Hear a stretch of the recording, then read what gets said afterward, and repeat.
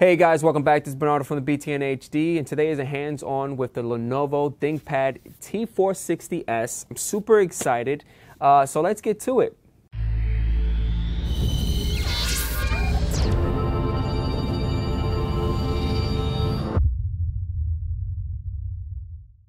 So some of the specifications on the ThinkPad T460s. Now this particular model right now that we're doing hands-on is running a 2.4 gigahertz Intel Core i5 6th generation processor. Comes with an Intel HD 520 graphics processor. The cool thing about this laptop, it comes with 4 gigs DDR4 soldered memory, which is integrated to the motherboard, but you're able to upgrade it to 20 gigs of memory. Comes with a 256 gig solid state drive. The webcam is 720, and it comes with a beautiful 14-inch anti-glare LED display with a resolution of 1980 by 1080, giving us full HD. Primary operating system is Windows 1064 Pro Edition. All right, so if you're facing the laptop to the point that you're able to open it up, if we turn it to the left-hand side, so let's take a look at all the ports. So on the left-hand side, you have your AC power adapter port, you have a 3.0 USB, and you have your card reader. This right here is your ventilation, and right in the middle, you have your hybrid port because you're able to hook up a headphone as well as a microphone. On the other side, we have our lock mechanism to lock it down. We have an Ethernet port. Right here between the lock mechanism and the Ethernet port, we have a SIM card slot, which is pretty awesome. We have an additional 3.0 USB port. And this one right here, from my understanding, is an OTG, on-the-go power, an HDMI, a mini display port, and another 3.0 USB port. And this is the first, this is actually a smart card reader port. When you open up the lid, you can see this beautiful keyboard. You have the signature Lenovo ThinkPad red little mechanism in the middle. This right here is like a joystick, controls your mouse. You have the mouse pad right here. One cool thing about the T460s is it has a fingerprint scanner, which is awesome. You can actually use it with the Windows 10 to log in rather than using a PIN or a password. And your power button is actually located over here on the upper right corner. Okay, so it's come to the point in our hands-on review of boot time. So how fast is this laptop going to boot up? Again, it's running a Windows 10 x64-bit Pro Edition operating system. Solid state drive is a 256 with 8 gigs of memory. And so I'm super excited that we're going to power it on. So I have my little Pebble right here with the timer. And so I'm going to press the power button at the same time and the timer. And we are going to do go.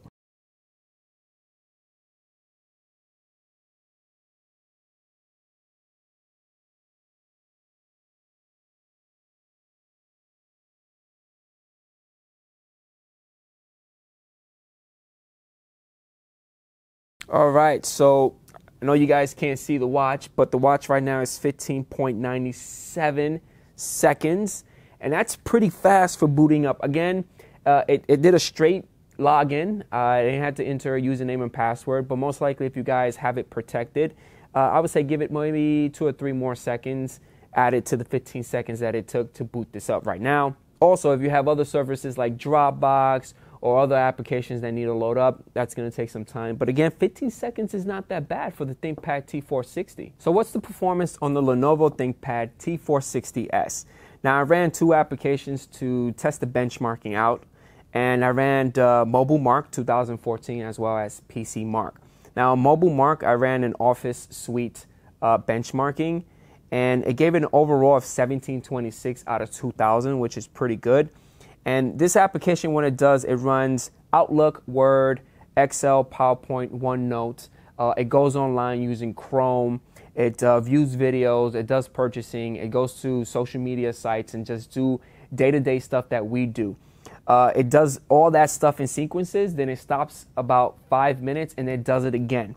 Now, it took 7 times to do all that stuff until the battery completely died. And the battery life was about 490 minutes, which is roughly around 8 hours, which is not that bad. I was really satisfied with that result.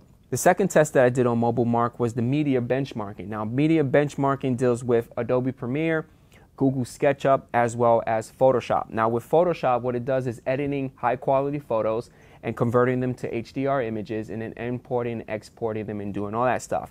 With Premiere, it's rendering high quality video to 1080p or 720, and in Google SketchUp, it's rendering files, importing and exporting.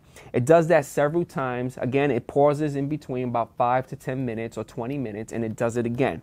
It took about 17 times to do all those 3 steps, and the battery life only lasts about 451 minutes. Mobile Mark gave it an overall performance of 1830 out of 2000, which is really good. The second application that I used to do the benchmarking was PC Mark 8. And this application breaks it down into several divisions. I did a test on curvativity, as well as storage, home, and work usage. For the curvativity part, as you guys can see, that consists of video editing, doing mainstream gaming, music to the go, doing some web browsing. It gave it a score of 2552, but as you can see, it didn't even recognize the graphics card at all. For the home is basically doing writing, video chatting, doing a couple of Photoshop editing stuff, casual gaming, web browsing, video chatting. I gave it 2675, but if you guys look at the chart, it's on top 3, is number 3 right there. You got 4K gaming PC, and then you got the score right there. It kind of beat this notebook, which had an Intel Core i7 processor with an NVIDIA GeForce card. This laptop actually beat it with the score, which is pretty cool. For the storage, this is reading and writing.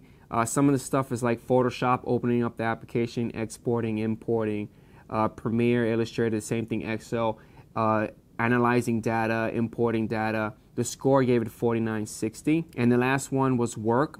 Work consists of writing, calculating stuff within Excel, chatting, browsing the web, doing more video chatting. Again, the score gave it 2933, and that's on top number 3. And it actually beat this notebook right here that was running an Intel Core i7 processor, 5th generation, and it had an NVIDIA GeForce card. So that's pretty awesome. Again, the graphics card is only an Intel HD 520, and is on top number 3, which is pretty awesome. Okay, so some of the Q&A. So a lot of you guys asked a lot of questions, or what you wanted me to do in a hands-on. Because I did the unboxing and I wanted some feedback on what you guys really wanted me to do on this laptop. One of the things was the keyboard.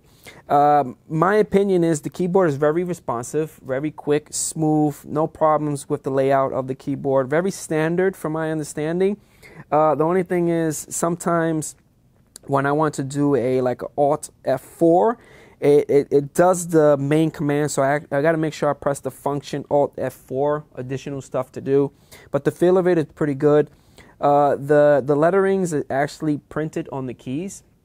So if you have greasy fingers, eventually that stuff is going to wear off. I like the scanner feature, even though I haven't used it a lot. Another question that you guys asked was the display. This is the highest quality that we could get in display. The resolution is a 1080p, but this is the brightest that we could get.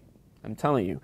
And this is actually the lowest that we can get right here. So I'm actually going to lower it all the way.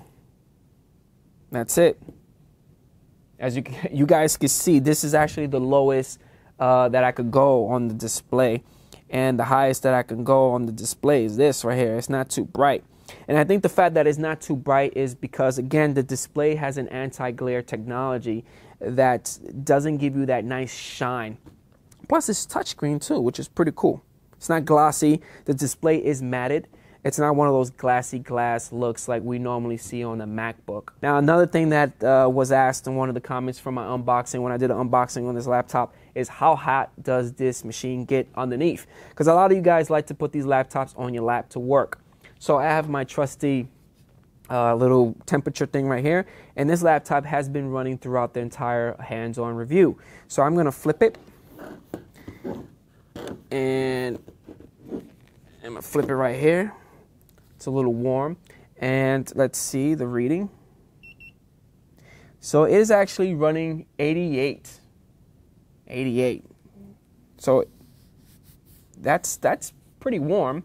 I think when I was doing all the benchmarking, this machine actually got up to like 98 degrees, which was really hot, but it was still running with no problem, with ease. You know, it's a pretty good laptop. Overall, guys, I think the Lenovo ThinkPad T460 is a great laptop. I don't think it's a great laptop for gaming. It's a great laptop for work and home use. This machine is built for the enterprise, everyday work person. You could take it home, go traveling with it, do word processing, do a couple of things online. It's great. The performance is there. The battery is there. 8 hours of life. That's great. You know, you can actually stretch it a little bit more depending on how you guys use it. Overall, I'm super satisfied with this laptop. I mean, it has all the ports that I need to continue working on the fly when I travel. It's pretty good. It's pretty durable. It's upgradable. Again, it comes with 4 gigs integrated, and there's a slot for a 16 gig module, which would give you overall 20 gigs, which is awesome. Again, this model right here is an i5 processor, but you could get the i7 processor and bump up the CPU, which is awesome. The storage size is there, 250 gigs of solid state drive. Boot time is fast, performance is fast. I could do a couple of things like editing, Photoshop with no problem. And I think it's a good find, it's a good buy. Hopefully you guys enjoy this hands-on, and I catch you guys on the next one. Peace out.